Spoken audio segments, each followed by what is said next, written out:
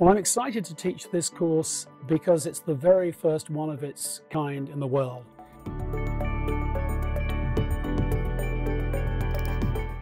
The core of a physics degree is the lab. You're going to build your own lab at home.